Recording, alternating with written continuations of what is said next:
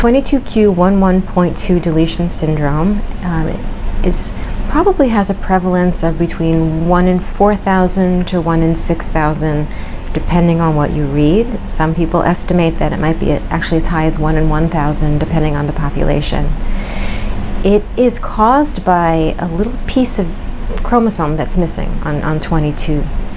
And within that little piece of chromosome that's missing, there's a lot of different genes, a really wide spectrum of symptoms and signs of disease.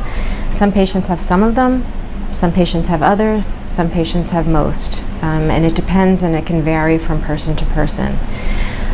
The most common symptom of 22q is cardiovascular disease, and some babies who have this syndrome are born with congenital heart disease, so there is an abnormality in how the heart is formed. Some children have low calcium levels. Many of them have problems with their palate, which is the roof of the mouth, and they can have a hole in the palate or a cleft palate, which can cause problems with feeding, can cause problems with swallowing, can cause problems with speech. Some people have problems with the immune system, and they have a harder time fighting infections. Some people have problems with kidneys and how the kidneys are developed.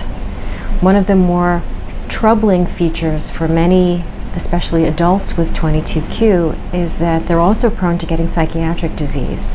And many patients develop psychiatric symptoms that can be very troubling and can be very severe and challenging to treat, including things like schizophrenia, and even some mood disorders.